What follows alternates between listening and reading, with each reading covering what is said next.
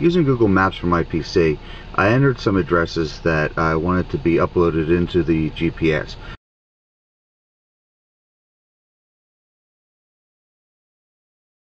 So now I'm going to tell the GPS to go get those addresses.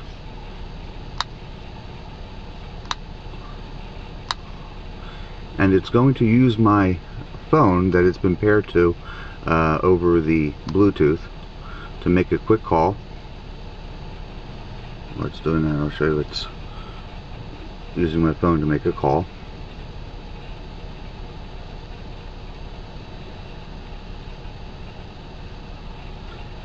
Okay, now it's retrieved the information, and I want to go to this location here. Alright, now I'm going to tell it go.